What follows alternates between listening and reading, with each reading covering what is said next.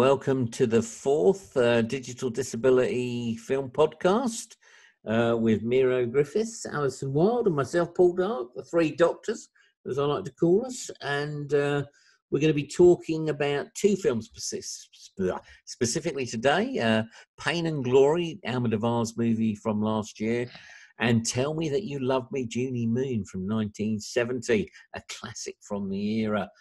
And so let's start with Junie Moon. Miro, let's start with Miro. What did you think of Junie Moon? Yeah, well, I quite enjoyed it. I think it was an enjoyable watch, and I think it raised some really interesting issues about the kind of intersection of disability and sexuality, also disability and violence, and the creating impairment as a way of punishment, which I'm sure we can explore a little bit further. And there's also that question around what brings people together, because you have three central characters living together, and how that plays out. And I think it raises questions of solidarity and what's the purpose of coming together, and how do people understand commonality in the shared experiences of either impairment, or indeed how that then manifests in society through the experience of disablement. But I quite enjoyed it, really. Alison, what did you think? Yeah, I was quite surprised. I hadn't really heard of it before. I think Miro suggested you suggested it, Miro, yeah? No, I think it was Paul. Oh, did you? Oh, right. Sorry, Paul. Yeah, I hadn't heard of it before. Although I think I had, but I didn't really know what it was. So I was really astonished to find that way back in 1970, we already knew quite a lot of the answers about better disability representations, which is not to say it was perfect, but the fact that way back in 1970 we could do some of the things you said, Miro, and have three proactive disabled people or people with impairments actually choosing to live together, and that we could actually, in slightly comedic way, but blending issues of sexuality into that, and have lots of other nuances around the differences between impairments, expectations of disabled people, the relationship of disabled people to the benefit system. All those things kind of came out in that, and I just kept thinking, why could we do this in 1970? This just kept coming through my mind all the time. And then just decades of utter rubbish. Sorry, not quite, but I'm just thinking, it's a bit like watching Freaks again, thinking, but we were doing this nearly 100 years ago, and we were doing it in 1970. Like I said, it's not perfect. There were problems with it, but I found it really entertaining, really engaging. It's really quite a surprise. I thought it was a really fun film to watch. Yeah, I liked it a lot. Well, I'd say I enjoyed it too. I've waited a long time to see this. I've had it a while because I think it's on some of the streaming services. But I'd heard about it because it's an Otto Preminger film, and Otto Preminger makes very odd, strange films by and large that are often political intent and insight. And Otto Preminger, for example, is the guy who broke, in theory, along with Kirk Douglas, the blacklisting of the kind of communist thing in the House of Un-American Activities. But I think if it's very interesting to think of it as a companion piece to something like The Raging Moon. Have you ever seen The Raging Moon, either of you? No. Which in America was called Long Ago Tomorrow, which again is baffling as well, and a different title, which is a Brian Forbes film made at fundamentally exactly the same times with Malcolm McDowell and Nanette Noonan. And it has the similarities in the sex that the two main characters have sex and one dies basically as a result of that, which is quite bizarre. But the British film very much is about the institutions, homes for disabled people, and it legitimates it, the British one, which is very interesting. And I think it may be worth that we actually look at that film another time, because I think it's fascinating, because it's got some really good stuff. And it was the film Malcolm McDowell made after Clockwork Orange. It's the complete opposite of all that can be. But I thought that Junie Moon was way ahead of its time, actually. Although it does have elements of other films. So, for example, The Men, Marlon Brando. Americans do have a kind of genealogy of progressive cinema in relation to social issues, which I think is quite interesting. And this is very firmly placed in that kind of civil rights moment that I think that made it very fascinating, very interesting. Otto Preminger was part of that. He was a Jew who left Nazi Germany, for example, etc. And so he did understand kind of political notions of identity and oppression, and I think that comes across. But I think it has a lot of really good stuff in it. I agree with you, Alison and Miro. I think it has problematic moments, and of course the other thing is it's incredibly dated. I think it's very difficult to watch a film. There's some eras where you can almost get like 1940s films. You don't notice that they're black and white and 1940s. You can get over that.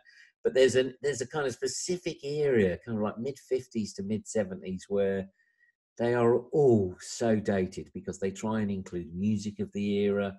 They have a certain type of performance that actually affect how you whole see it. And this suffered from that. But again, it's about seeing it of its time as well. So it's fascinating. So what would you say is the key problems before we come to the really good things about it, Alison?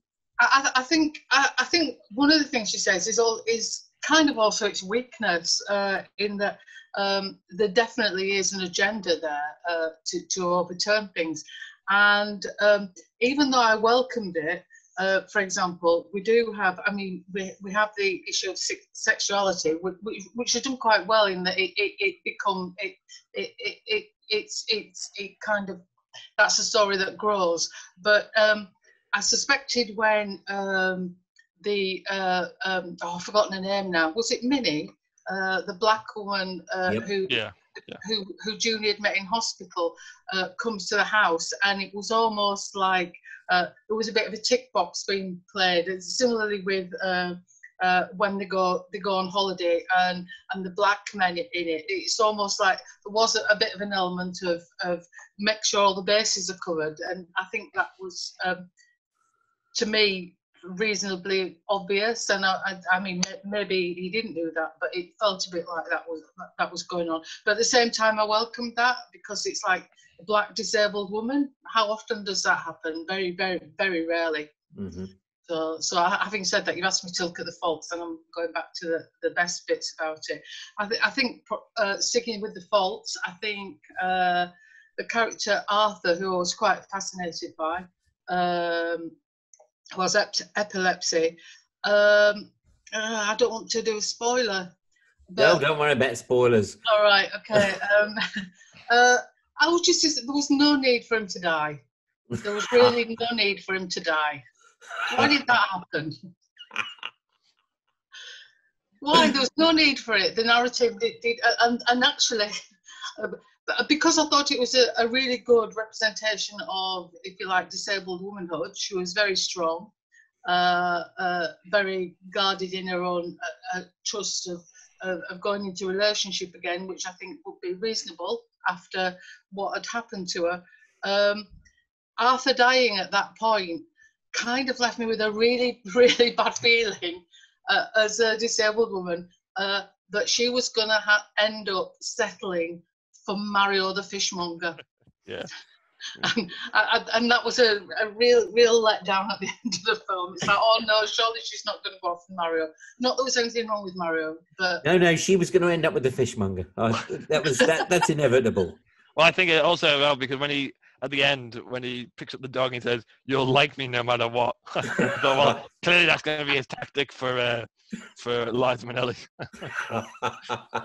I love looking up the trivia, so I love that so many people loved Liza Minnelli's performance, and it was so emotional, and it was because her mother had just topped herself in London as she was making it, and she sort of brought all that emotion to it, which is just fascinating.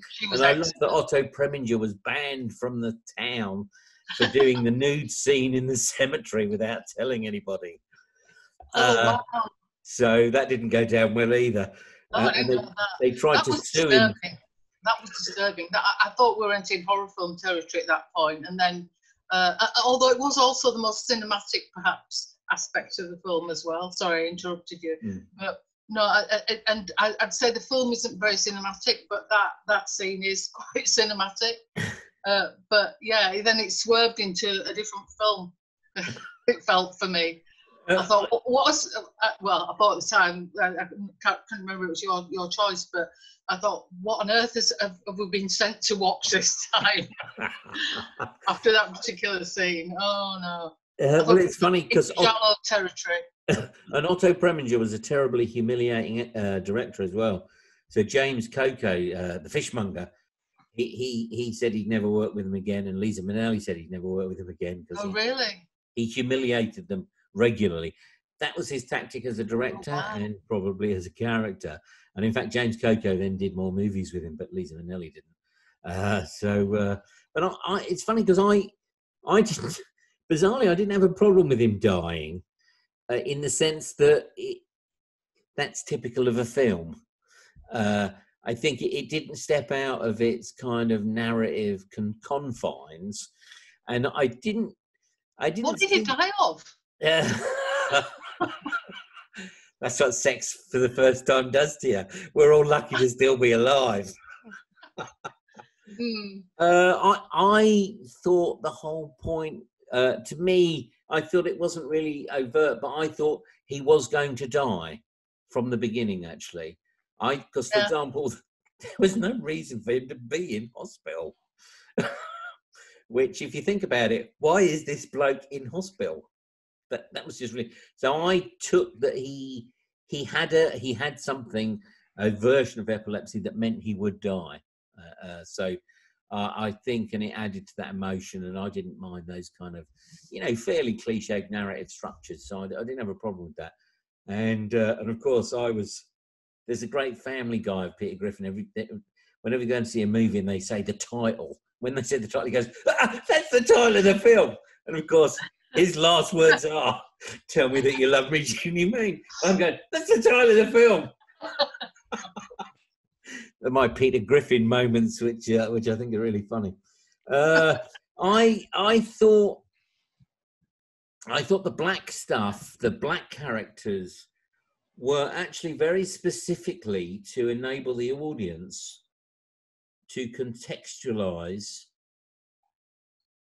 the civil rights notion for disabled people and gay people.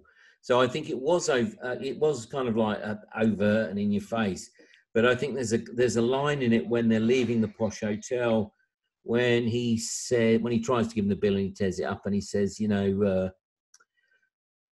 we're all black as far as I'm concerned. And that's one of the lines in it. Well, I think blacks have to stick together, isn't it? Yeah. And I thought the whole point is America was understanding civil rights for a particular group in the media. And it was sort of saying, look, there's these groups as well. And it's just as applicable. So, again, it's a very political film. And again, that's quite interesting for the era. So, Miro, what did you think? Come back to you. Yeah, I think it's hard when you said to kind of separate out the problems and the positives of it. It's quite hard. I think similar to what Alison was alluding to, it mixes up its problems with its progressiveness. I think on one hand, I was thinking, as I said at the beginning, that question of what do they gain from coming together in terms of the commonality, and I suppose in one way it doesn't necessarily challenge that notion of normality, because the validity comes from them coming together, absolutely, but they find that the solace comes from trying to assimilate into everyday life and brush over some of the aspects of oppression and marginalization that they experience. So for example, the next door neighbor I thought was quite interesting, the way that he sees them as inferior. He sees them almost as a disgusting aspect to look upon, and yet that's not really resolved other than just pointing a finger to it and saying it's there, it happens. And so that was a little bit problematic for me as well. As I suppose there's also something. Arthur's character was interesting because I thought it typified that notion of being a disabled person in a residual welfare regime, which is, of course, what America is. That idea of the stigma associated with accessing welfare, not wanting to access it at all, not wanting to conform to the expectations of what is wrapped up in trying to rely upon on welfare.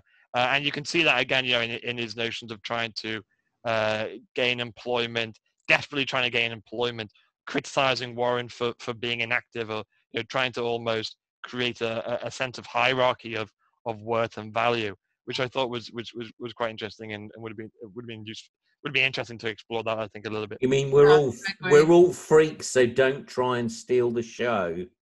That line was a great line, I thought. Yeah, exactly. Yeah, I absolutely. I thought that was quite interesting, and I also thought the character of Gregory, the landlady, was interesting as well. That kind of that fixation of voyeurism and curiosity, of assuming that impairment effects are associated with the mind, and therefore, if you think positively, you can get out your wheelchair and run around.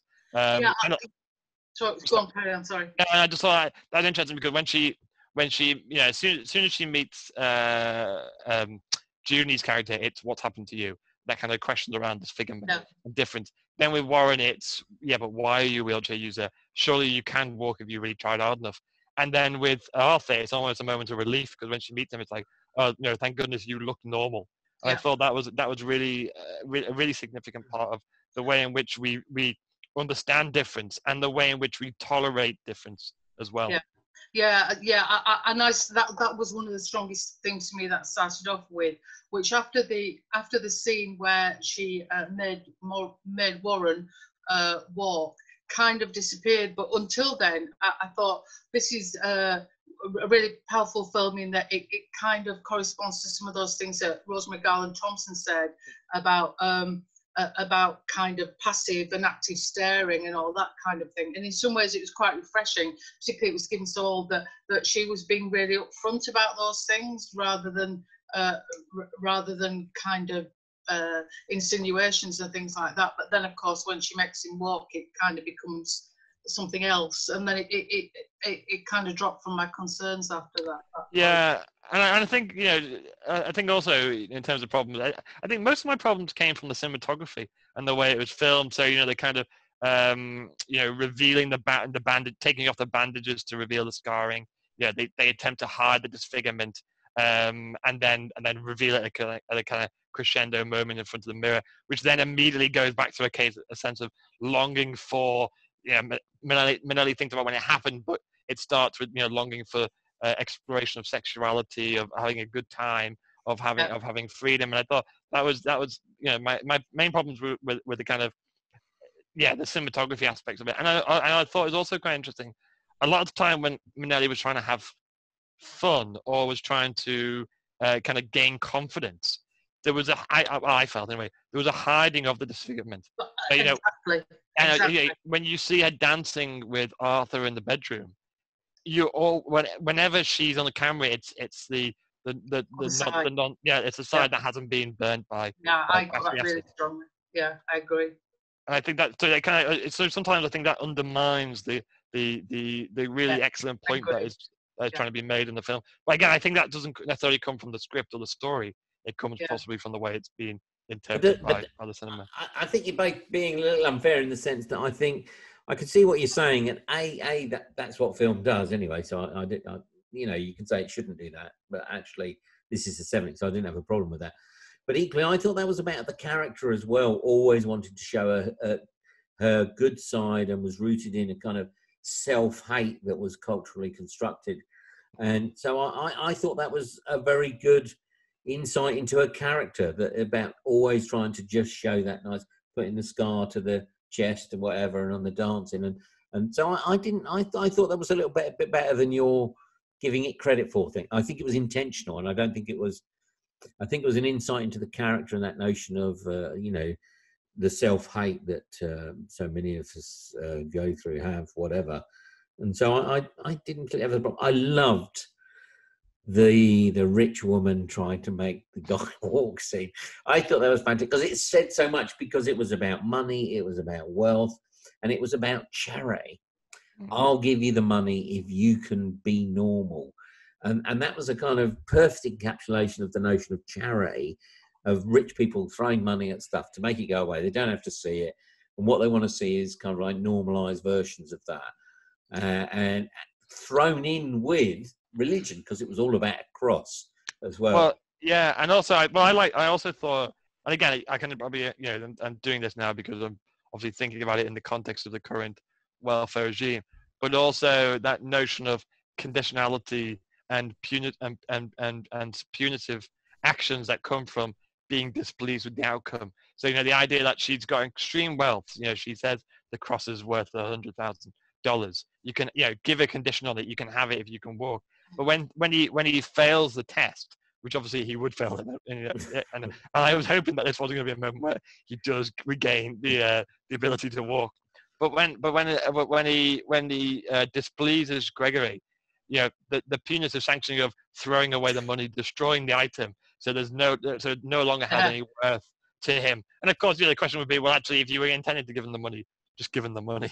So but again, it's that kind of wrapped up with the kind of punitive sanctions, which is reflective of today's society. We think about the welfare regime and the way in which we give social security. It's wrapped up in meeting certain conditions, and of course, it's wrapped up in punitive sanctions, which are wholly not justifiable at all. As the state throws billions and billions down the drain on Absolutely. things of no use whatsoever. Just going back to the beach, though, I thought that was quite an interesting section of scenes because, as Warren is developing a relationship with, I can't remember the character's name, the kind of the person who works at the hotel. You see how accessibility and his access needs start to become embedded within their relationship, and it becomes a sense of an ordinary relationship. Okay, yes, he has to be carried around because of the inaccessibility of the environment, but you start to see how that it becomes an ordinary part of their relationship as it develops. People don't necessarily stare, that people don't necessarily question it when he's integrating with his friends' social networks. But then also, I thought it was quite interesting because as that's developing, you then get the moment where the person who he's forming a relationship with comes over to him and says, "Oh, sitting in the sofa, you look like normal almost." And I thought, and I didn't really understand the kind of the connection between those 2 points. Because on the one hand, I thought it was trying to demonstrate how ordinary life can be if we embed accessibility and access needs and acceptance of difference. But then also to kind of reduce it back down to that question of, are you doing that so you can pass as normal? But isn't that? I thought that was quite good in the sense that it wasn't him saying it; it was someone else. It was a non-disabled person saying it.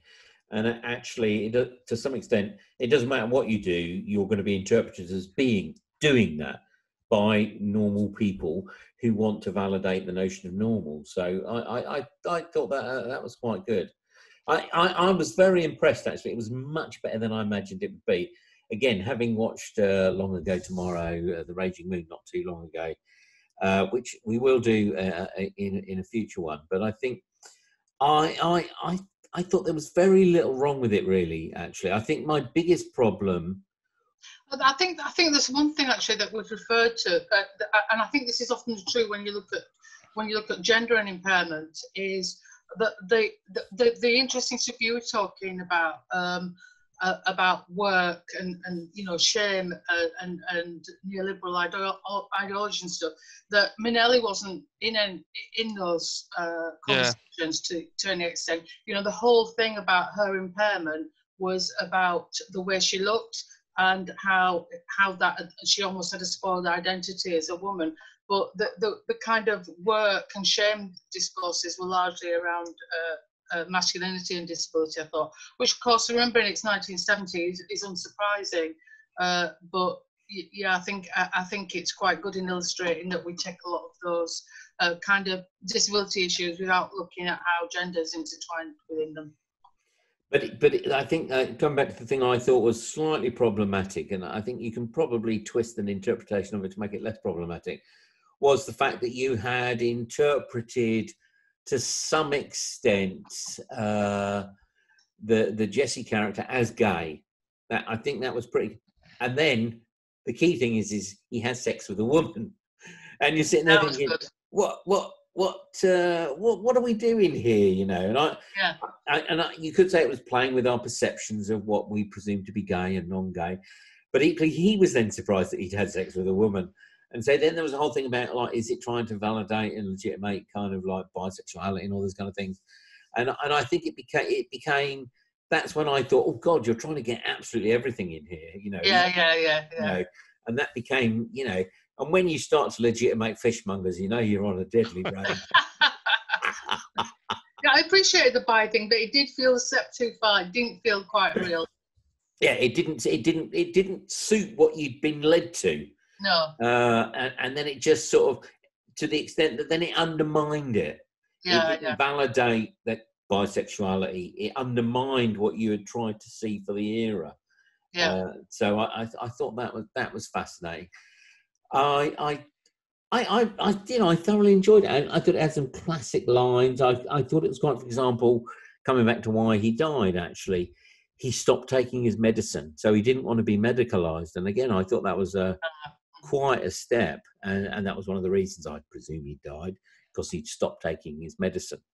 And so I quite liked that agency that it gave that character to do that, with the consequence that, you know, he didn't want to be numbed, and his character and his soul taking it away from him through medicalisation, even if that meant shortening his life. And then when you compare that with recent films such as Silver Linings Playbook, where the whole redemption of the character is through beginning to take his medicine again. Yeah. Like I said, right at the beginning, we've kind of gone backwards. You know, and I think I really enjoyed that notion of agency that they all had, and I thought it had some nice things. So, for example, I think even the cottage, and again, that was very much playing with that American ideal. It was that idyllic white picket fence, bungalow-esque cottage that is the American dream. And actually, it was a little bit of a shithole. It was dirty. It was unkempt. You know, and they had to work together to create the accessibility. You know, putting down pallets and planks to make it so get in. And I thought, and the garden was awful. And they had constructed something out of this thing that everyone else had forgotten. And I thought it was exceptionally good, actually. And it's so you bring in time. Yeah, and so I think, was there anything else I was going to? I'm looking at my notes. Maybe we should remake it. Yeah, but you'd want him to survive at the end. I could be argued into killing him. And I'd be back at the back going, that's the title of the film. So you mentioned something earlier, Miro, that you wanted to talk about, which I've completely forgotten.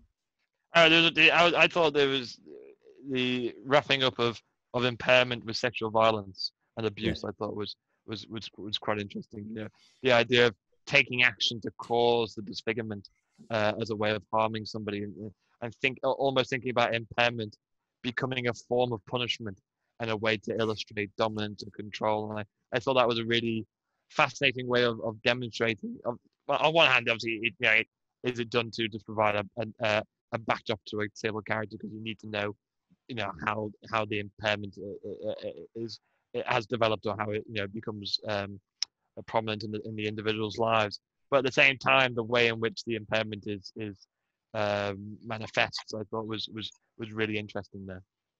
And equally, because they didn't do that to the guy in the wheelchair, they sort of skirted over that in a way that they hadn't with Liza Minnelli's character. You know, because I don't think they actually tell you how he ended up in a wheelchair. He got shot in some vague way. And equally, even that I thought was quite good, being brought up by a gay father within a kind of commune thing of and I thought, again, very 60s. Yeah. And again, it was quite interesting, quite radical for its era. Yeah, that was a really good sub-storyline. Actually, one thing we didn't mention also was when he takes the idea to the hospital people in the first place, and I found that was a really strong scene when he's telling them of his idea for them to live together.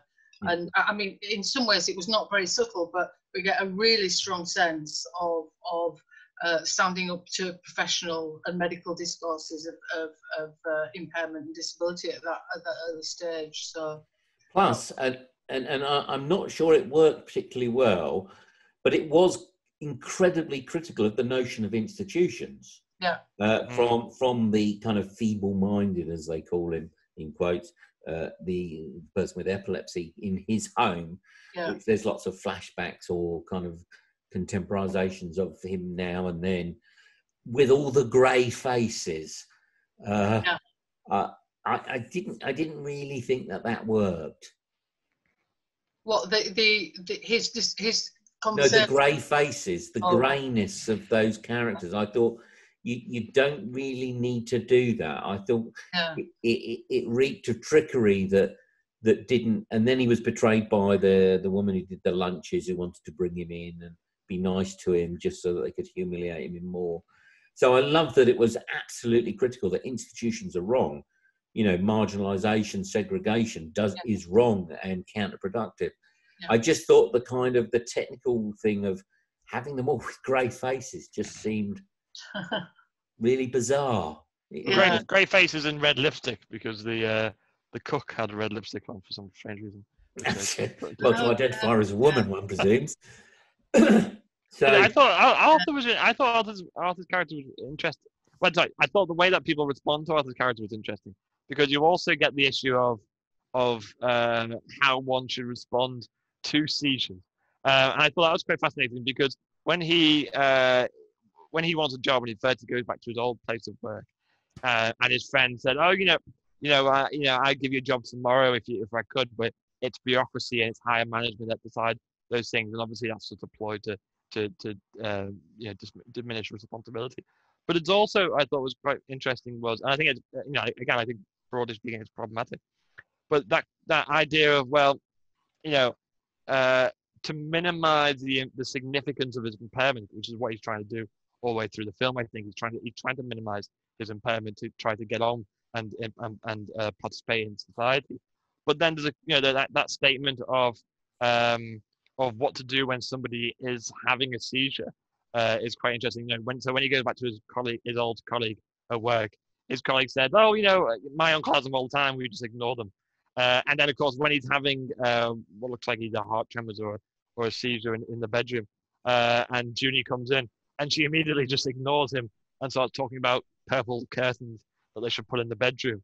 I thought there was something in that, in how people think about impairment and how to respond to either impairment needs or the manifestation of impairments. And perhaps, as a society, we tend to assume that just by ignoring difference, we are in a way trying to include somebody, which of course is not the case. Any more to be said on that? Well, I was just going to say, I thought the opening scene in the hospital was one of my favorite scenes, because I think the juxtaposition between the two doctors I thought was quite interesting. You had although he was being quite dismissive, you had the one doctor who arrives late and rushes in, which is the way I teach usually. But he rushes in and says, starts asking about well-being, and although it's a bit dismissive, he doesn't really listen to what people are saying, like in Minnie's situation at the beginning.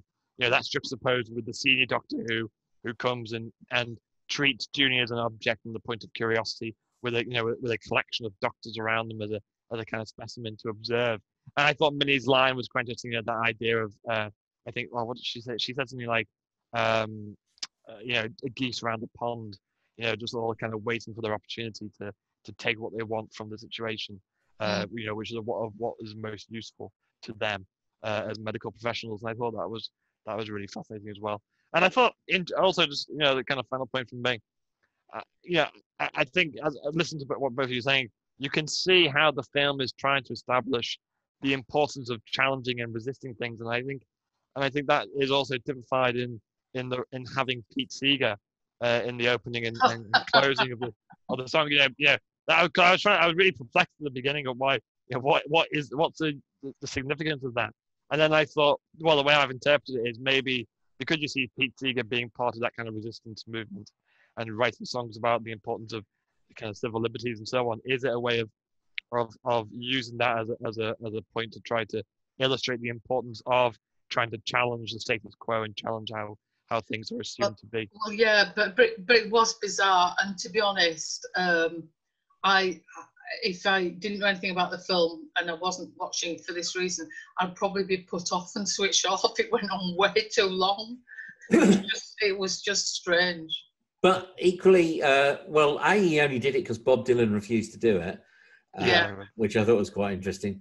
But I quite like that. Again, it was that problem of it's dated. You know, quite a few films of that kind of early 70s have those moments.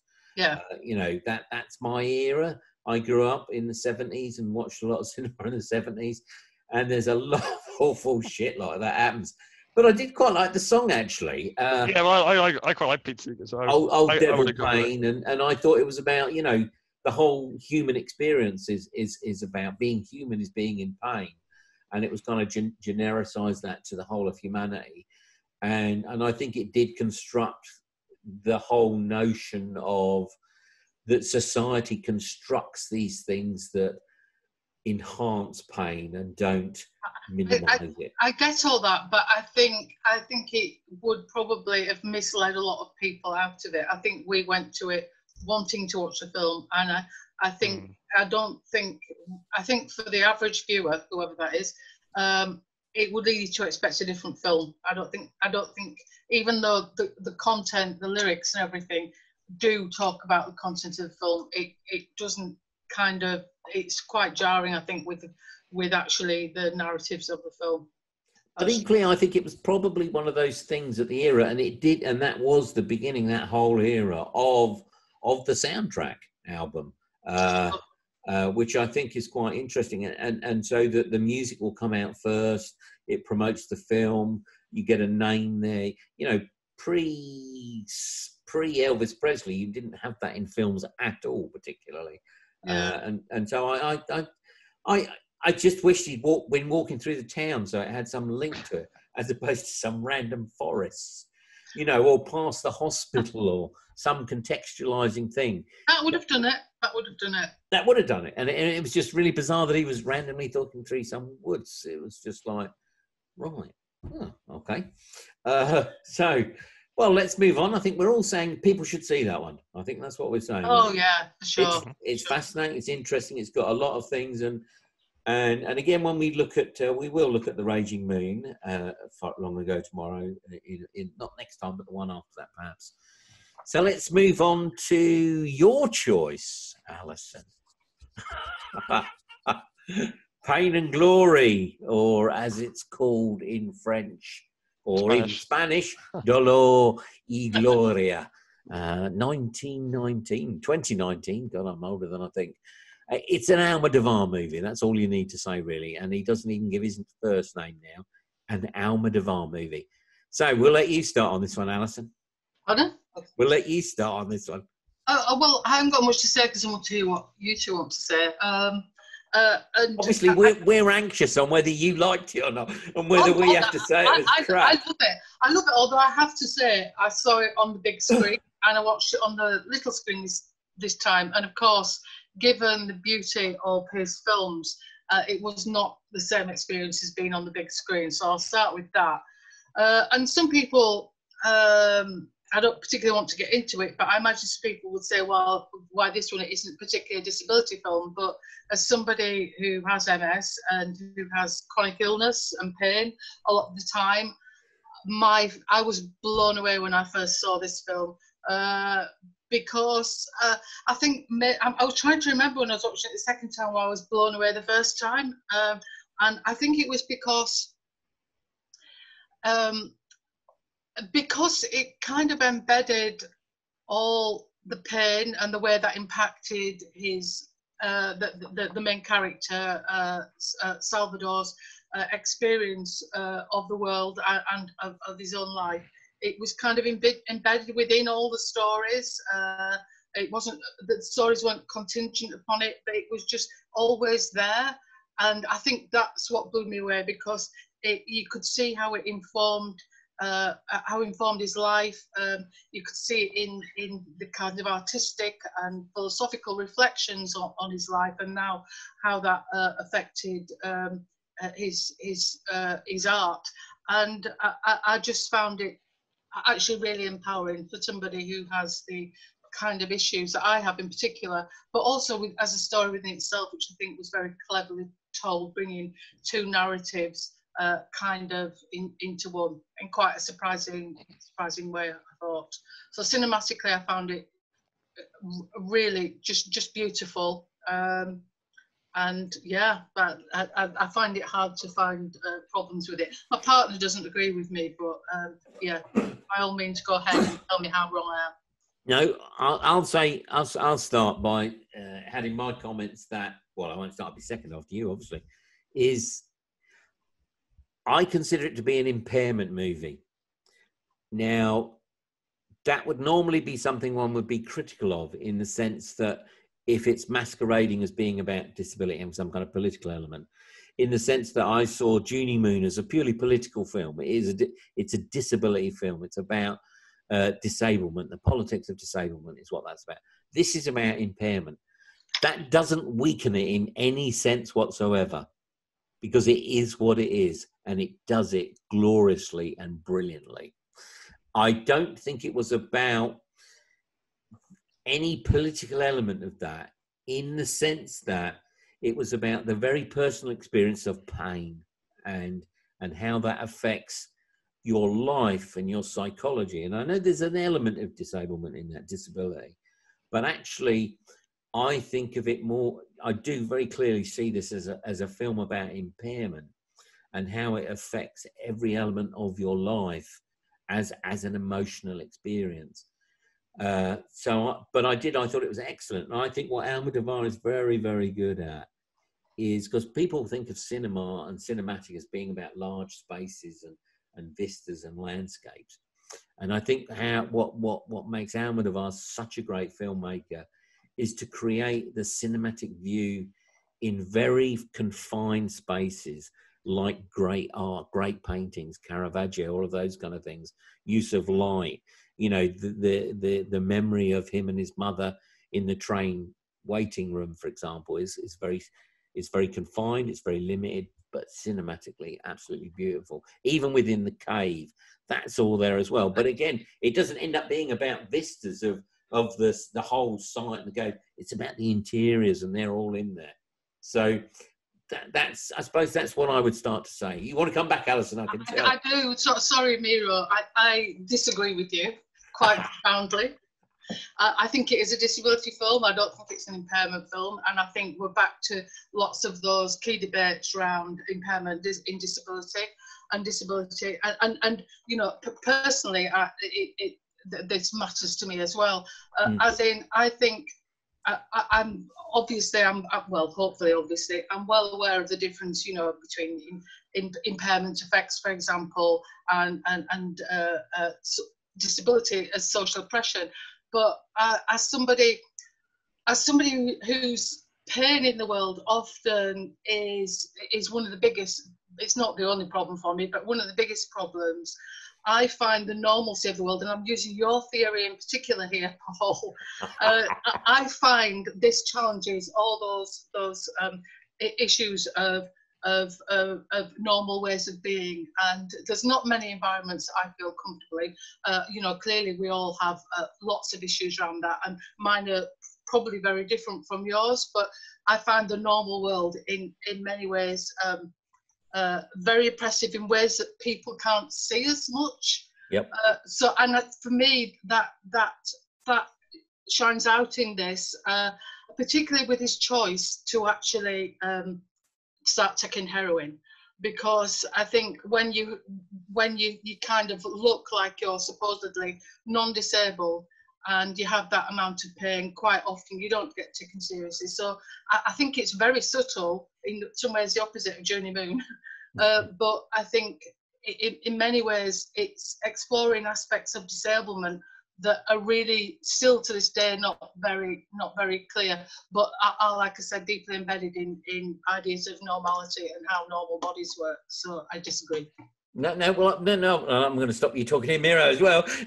You're safe enough. I don't disagree with any of that. I think that's absolutely true, but I don't think it takes it out of the personal or even into the political, to make it, and because I think there's absolute validity in that in itself. I don't think you need to make it disability. It doesn't mean it doesn't, and it can't be, but actually there's nothing intrinsically wrong or weak about it being purely what it is. And I didn't get that. I get what you're saying, and I think there are elements that it is trying to kind of break out of that, but I don't think it does, and it keeps it in the very personal, absolutely brilliantly. I think the heroine would have been an opportunity to have expanded that kind of the political concept of disablement in relation to impairment a bit more. And I agree with you about the normality, but it's normality in relation to impairment. I saw it.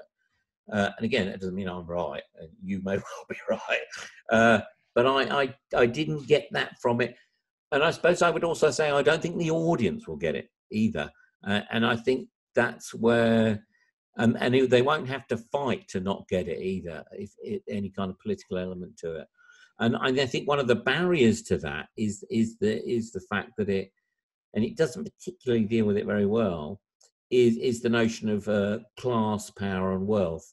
He has status, he is successful, he is wealthy, and so that again stops it. That's not questioned in any particular sense. The processes of that. Well, it's his own memoir to an extent, isn't it? Yes. So. Yes. Yeah.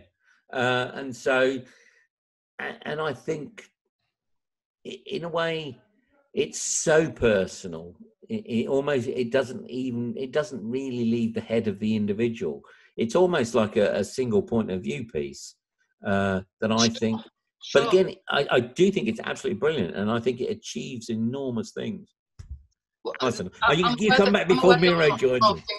Just let me just say one thing. I think, in terms of psycho-emotional aspects of disablism, I think that's where it lies. Sorry, I'll shut up now. No. I want you to expand on that. Miro's building up for a lengthy speech. Expand on that for me, Alison. Well, I mean, in disability studies, for example, there has over the past couple of decades been work by Carol Thomas and Don.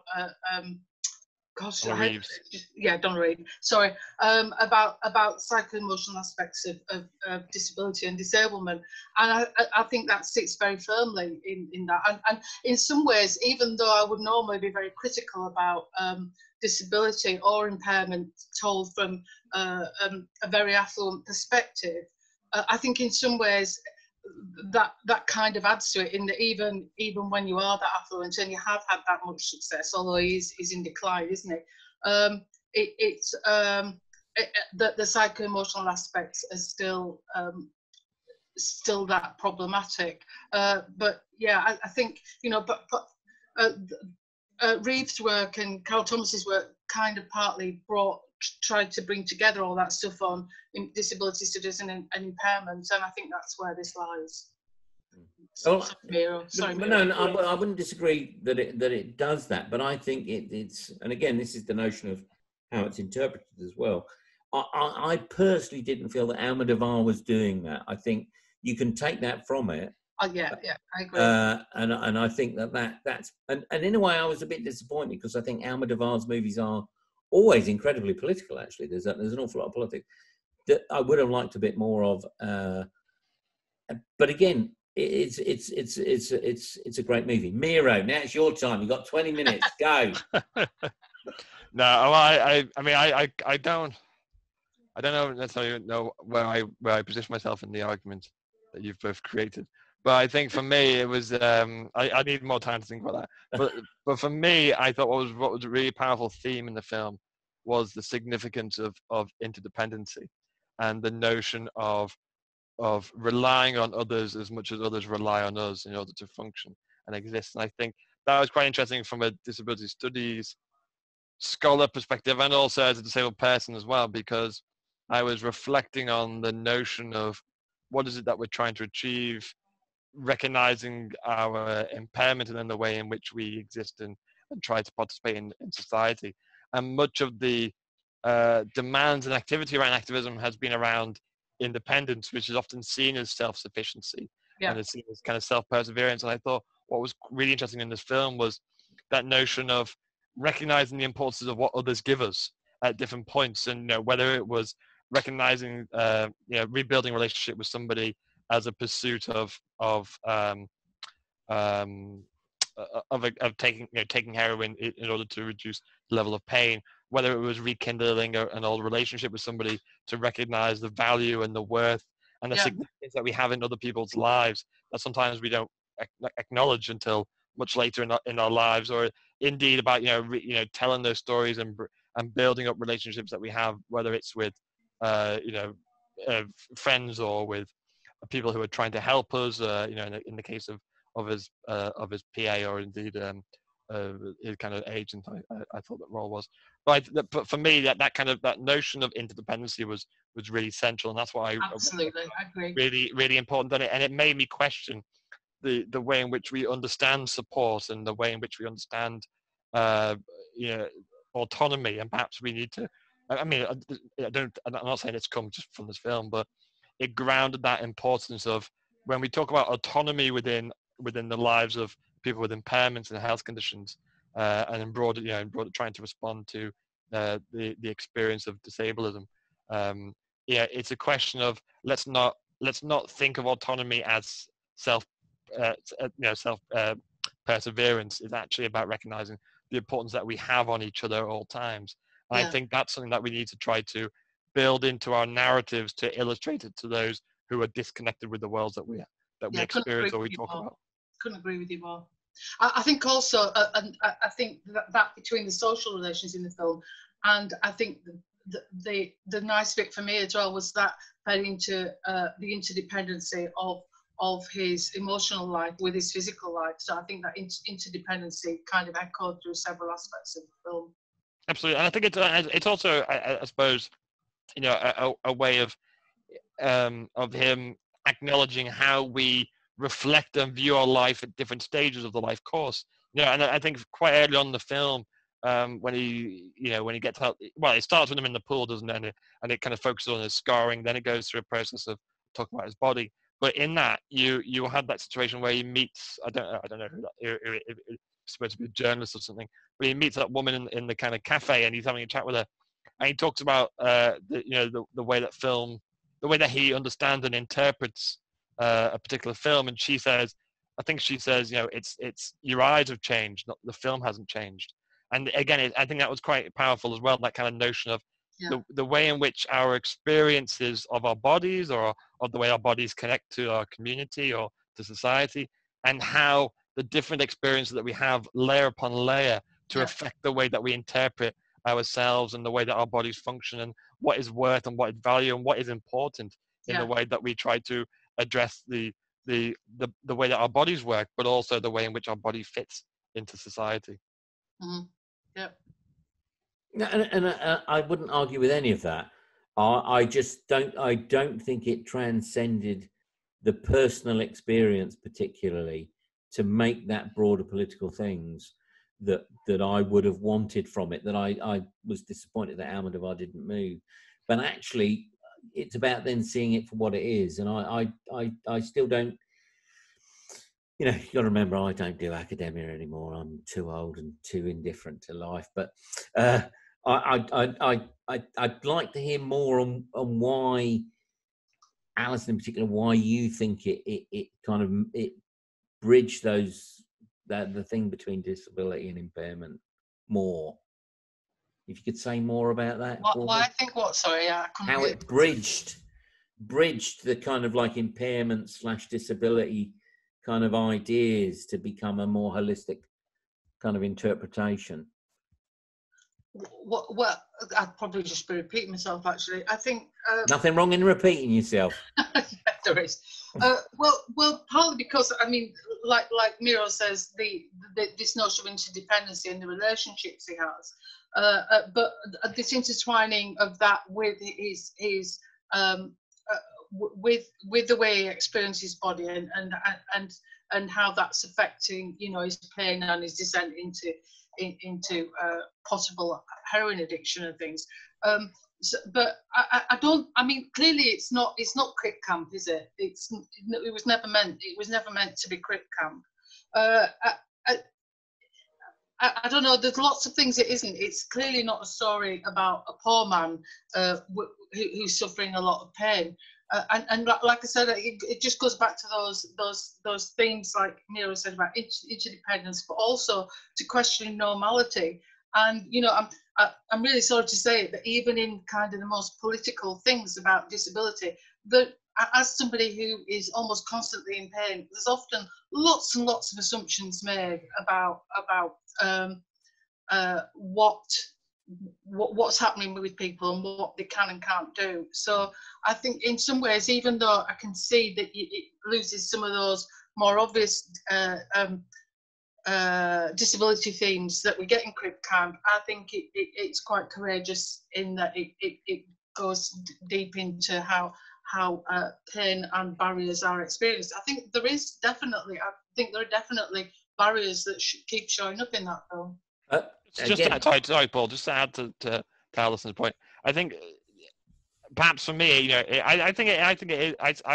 I'm more leaning towards Alison's perspective, and perhaps it doesn't emphasize or explore deeply the issues of the kind of politics of disability, but I think it is there, because you do see bits around where he talks, again, it's very quick sentences and statements, and more when he's kind of reflecting on his, when you're hearing the kind of internal monologues inside his mind. But you have that, there's comments where he says, we sacrifice the body to pursue ambitions, the idea of the body being perceived possibly by others or indeed ourselves around, the inadequacy of our bodies, or the way, or is it capable of functioning? Can we attend to commitments even though our bodies may be deteriorating or may be experiencing a considerable amount of pain from different areas as well? And you see that, at the beginning, he's turning down a lot of requests, or he's being non-committal to things, particularly in that space of where you do see him quite lonely, and he's trying to make sense of his body and the relationship that he wants to have with medication, or indeed drugs, in order to alleviate some of the kind of pain. But I think it brings to question that notion of what how we pursue our aspirations and our ideas, whilst recognizing the significance of the way that our bodies function, and for others as well, pushing us in certain ways to try to pursue things, even though perhaps our body needs to have a certain level of support, whether it's from others or whether it's from medicine, whether it's from surgery, as a way to try to address the fluctuating needs of the way that our bodies perform and function. And again, I don't dispute any of that. I think my problem, and again, I don't see it as a problem. I see it as a strength within the film. It doesn't pretend to be anything other than it is, in my view. Is that I think the way I would articulate is I think it doesn't particularly challenge the notion of normality because of the way in relation to pain, in the sense that it does have a hankering for pre-pain, non-pain, as a better lived experience. And again, I'm not speaking that may well be true if you are in chronic pain, but actually the nostalgia of it becomes so dominant in referring in the flashbacks to the mother and the childhood, to the various stages of the mother, combined with the fact that it is a film about, in much the same way that Junie Moon is, in that it is about almost that Pete Seeger song, the My Old Devil Pain, and all human experiences is pain, and actually you could argue the film is a metaphor. Physical pain is a metaphor for all life as pain, from these lived experiences of the failures, the rejections, the humiliations of his life prior with his mother, long lost loves, things that didn't work out, and that the body is a manifestation of all of those disappointing things, which would be a cliche in my view. I don't think it quite does that, because I think he's cleverer than that. But I think a lot of people will see it in that way, or some people will see it in that way, which I think makes the film a little bit more problematic. I think but it's about, and that's why I want to see it for how I see that it is about a very personalised individual experience. Because I think if you go too far down that road, you end up seeing it as a metaphor for a life lived, which is a life of pain, which is generic to all of us and as a universal experience, although I don't like the idea of universalism myself. So I'm tying myself up in knots here, but I think the political is in the personal, though. I think I do still think, as a feminist, that dichotomy is problematic. But it's like, for example, you know, the fact that he seems to be in increasing pain and reflecting a lot on pain, kind of very, very subtly points to, you know, the fact of how much can he work as a film director, as an artist, when much of his time is taken up with this, and much of, you know, as you said, it's claustrophobic in that a lot of it is inside either his present day surroundings, as beautiful as they are, or the caves or anything like that. It's very much, it kind of metaphorically speaks of the limitations that were imposed on him.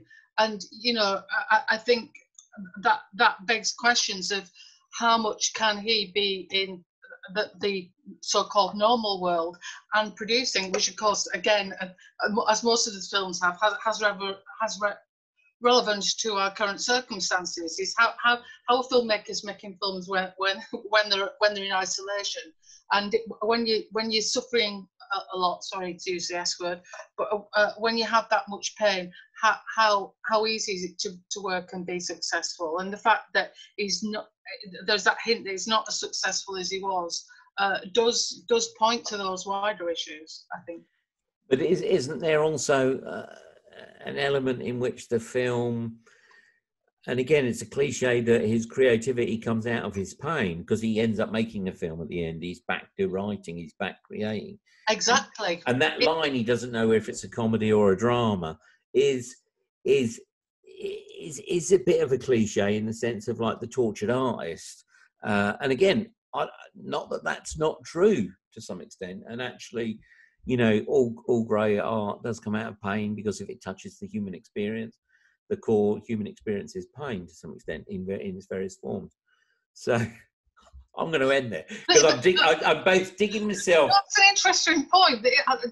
I think it raises the question of, you know, sorry to be dismal about it, but for people who have been locked in their homes for the past 5 years, with things that mean that they can't go out, whether it's due to getting infection from all sorts of things, whether it's, you know, chronic fatigue, all those type of things. You know, what about the artists amongst that constituency? Well, what about the academics and everybody else as well? But like, how, you know, in the art world, for example, what opportunities are there? And I take this as a very serious question, one that I've raised actually in the real world as well, is, you know, what about those really, really exceptional artists who were barely enabled to get out of bed? How do they actually present that experience to the world? Because those are really important experiences too. Probably the most important experiences. Well, I wouldn't hierarchize them, but having said that, it's like, you know, what films talk about that experience, and I think this gets near. I'll agree with you. You don't agree with me, which is no, I do. It's just I do. I think it does everything you say, but I'm just not convinced it transcends that out of that into the next bit, which I think. Can I ask you a question? Yep. Crip Camp or Pain and Glory? Oh, Pain and Glory all the time. There you go. I think it helped. Well, and the thing to me is Almodovar is obsessed with disability and impairment.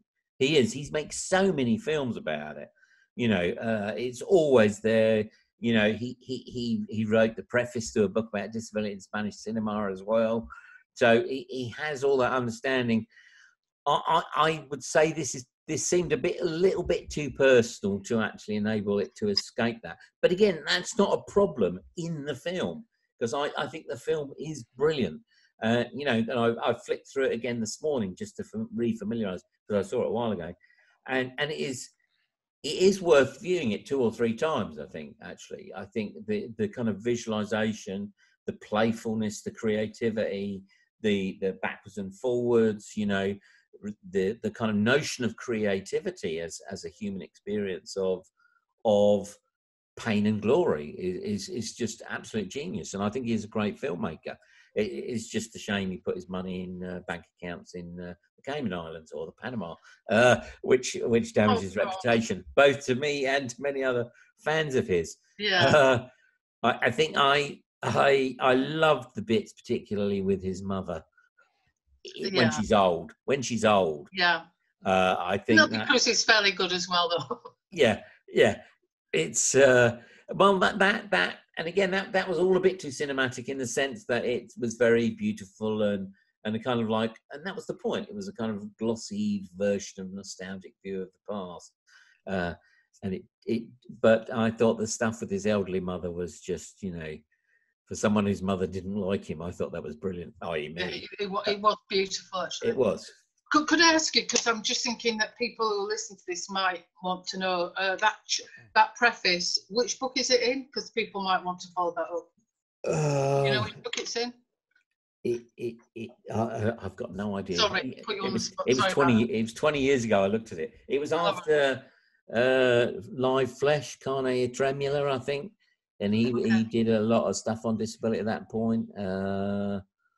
But again, and he's a guy who knows his stuff. And actually, I thought it was very refreshing to not, in my view, because obviously you think it did that, but it didn't try and escape to be more political, and that made it much better in my view. But it was made by someone who understood all of that and could contextualise it. So, Miro, final word to you. Well, I found a new way to take my medication. All I need to do is just crush it up and put it into a line. Well, I was inspired. No, but I think it was what I thought was quite interesting. And it's something that it made me think of my teaching with disability studies students, and when we talk about the role of medicine and the role of medical practitioners in the lives of disabled people, because obviously, superficially, some people, when thinking about exploring the premise of disability, there's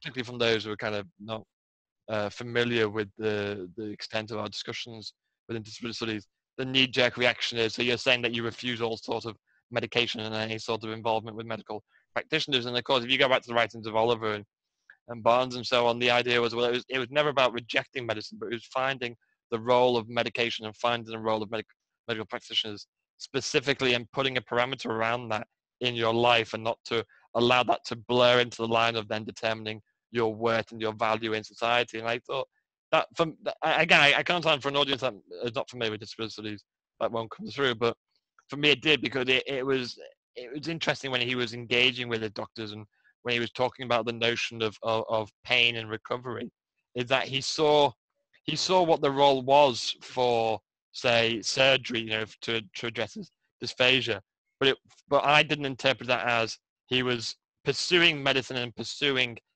medical treatment in order to cure him and take him to a position of what he thought was ideal in his life.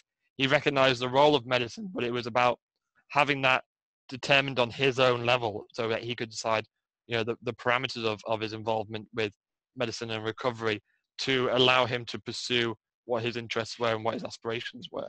So I thought that was quite significant. But the best scene is the end scene, where the camera pulls back, he says cut, and everything is artifice, and it's all the process of a lived experience, and that was fantastic.